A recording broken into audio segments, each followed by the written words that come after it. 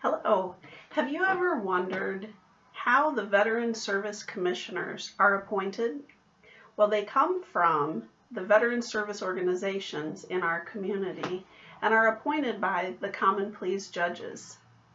We would love to have more veterans active and involved in our local veteran service organizations, and we would love to have more people interested in serving on our board.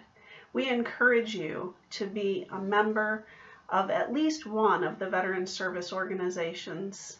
We have the VFW, the American Legion, the AMVETS, the DAV, the Korean War Veterans Association, and the Military Order of the Purple Heart right here in Hancock County. So we encourage you to become a member, be active, and continue to serve by serving the veterans in our community.